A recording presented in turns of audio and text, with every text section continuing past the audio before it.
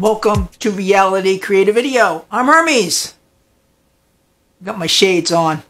All kidding aside, I actually use these. They're not just a gimmick. The lasers that I use to view the colloidals are very, very bright. And the plasma arc, when I make plasma arc colloidals, is extremely bright. And you do have to take precautions to protect your eyes from these things.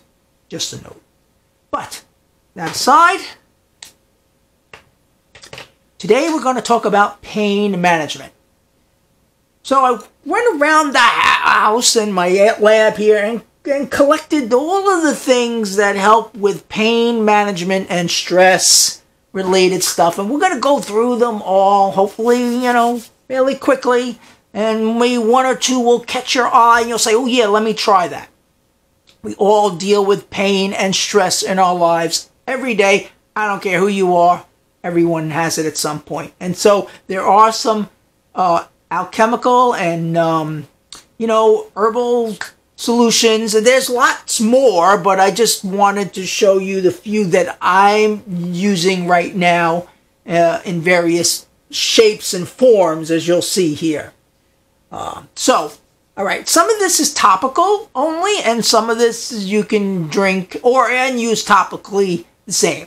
So, where would my alchemy be? Let's start with colloidal platinum. You can drink this. You could also use it topically. It's better drinking it. Even though if you look up on the internet about colloidal platinum, it doesn't mention that it's a pain reliever. But I have found it seems to be an anti-inflammatory, and if you take it for several days, you find your pain tolerance levels lowering. In other words, not tolerance of low. You find your pain levels lowering. And I only realized that it was actually doing something after I stopped taking it. So it's the kind of thing that it happens so gradually you don't realize that your pain levels are coming down because you're taking the platinum. And platinum is also an anti-cancer. It's an anti-cancer drugs. So you might get double benefit from doing the platinum. All right, what else we got? Okay, so this is DMSO. It's something I've talked about in before. It's a dimethanol sulfoxide liquid. I think it's basically sulfur. And this is a very good pain reliever. You can use this on your skin mostly. You can also drink this. I've used it on my gums to clear up gum infections. It tastes, quite honestly, it tastes like motor oil. So, but you can drink it too if you want to. I have some associate that actually drinks this to lower his pain levels in his body. I don't. Like I said, the taste is horrific. But I do use it on my gums when I had some gum problems. So, and then it's good for DMSO you can mix with other topical stuff to amplify it. It's like an emulsifier, but it's also a pain reliever. And so whatever you put it with will actually be amplified. So like if I were to mix it, and I often do, with woodlock or tiger balm, it makes the woodlock and tiger balm more potent because it opens the pores and goes right in. So if you have an achy elbow or something like that, you might want to mix it with whatever stuff that you might, even, not that they have these arthritis creams.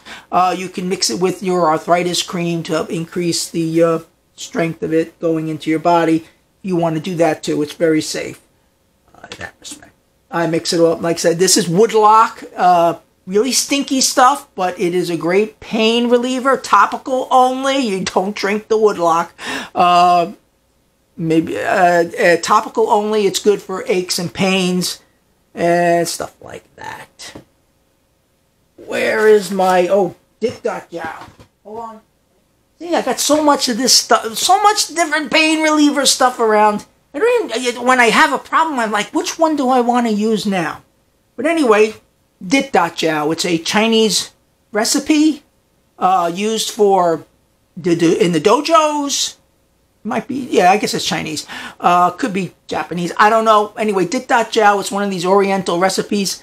They use them in the dojo when they get injury, bruises, and things like that. It's absolutely terrific for stuff like that. I, again, like to mix this with, I'll mix this with DMSO and even Woodlock to make it even, or Tiger Balm to make it more potent. So Tiger Balm is just like Woodlock. Okay, it's just a different formulation. This is more of a liquid. This is more of a paste. And sometimes a paste sticks a little bit better than the liquid. So I use them both.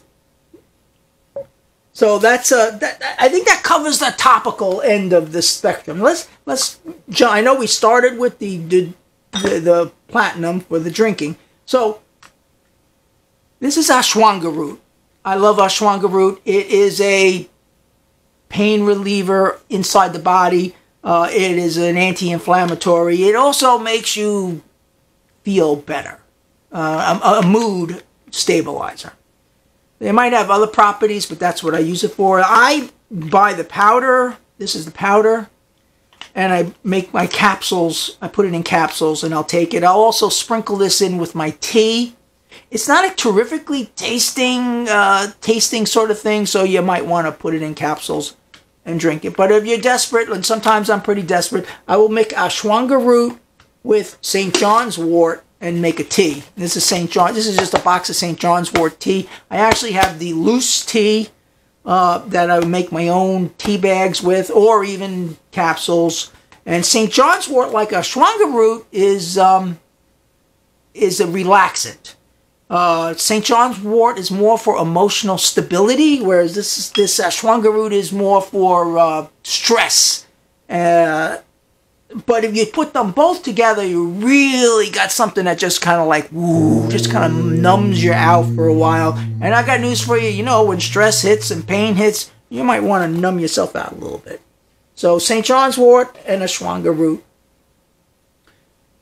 Turmeric. This is an age-old thing. It's been around for a while. Turmeric is a good anti-inflammatory. Again, you can take turmeric. You can even just spoon it in your mouth if you want to. You should mix it with black pepper, though, a small amount of black pepper, because turmeric works better when it's coupled with black pepper to help digest the turmeric and get the full nutrient benefit of the turmeric in your body. So, like if you had a teaspoon of this, you would just put a couple sprinkles of black pepper on top of it. What I do here is I mix it all in one in this thing. I have a big bag of turmeric naturally, and I'll fill this up and just put an 1/8 of a teaspoon of black pepper in there, and then just go shake it up to get the black pepper all around. And then I will either take this, sprinkle this on my food. That's why it's in this sort of thing. Okay, I might sprinkle it on some food like eggs in the morning or something like that. You don't need a lot of it. And it does add some flavoring as well. So you can do that too. You could also put them in capsules. I put this in capsules as well because large amounts of turmeric can stain. So I don't know if they can stain your teeth, but it's possible. So large amounts of turmeric, you might want to put in a capsule and take and swallow the capsules. So, all right, let's go with this. Is a blended tea. I'm just bringing it out because it's got cinnamon, green tea, and cloves in it. And these three are very good together. I'll link to this. This is on Amazon. It's a nice tasting tea. I like to have it when I want something more sweet from my matcha tea. And I've talked about matcha tea matcha tea is like a great superfood, antioxidant kind of thing. I've talked about that in the past. I got to run all the way out into the kitchen to get the matcha tea thing. But anyway, matcha tea is something else that you might want to add to your daily diet. I have a matcha tea a day. I did a show on mixing matcha tea with a couple weeks ago on matcha tea and holy basil. They make a great combination. Kind of like green tea and cloves and cinnamon. They're kind of like necessary ingredients for making the body work better.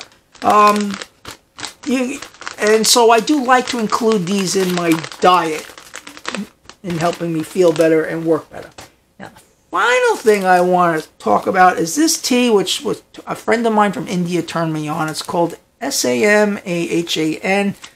And it's got a whole bunch of ingredients I'm not going to read off right now. Some of them I don't know what it is. But it's an all-natural tea. It's a really good tasting tea. And I like it in the evenings. It actually relaxes me. There's an anti-inflammatory part in this tea, which is very potent.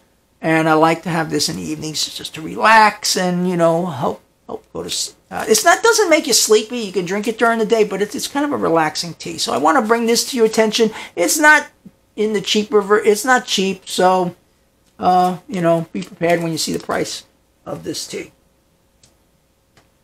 So that is my pain and stress relief roundup of stuff for today. I mean, I have a whole cabinet full of different things, but this is what I was able to grab. And some of this stuff you're gonna immediately say, yeah, I want to try that. And some of it you'll say, nah, I don't want to. Let your consciousness drag you towards what you need the best to bring your healing to yourself. I'm Hermes. This is Reality Creative Videos / Alchemy. And I will talk to you again soon.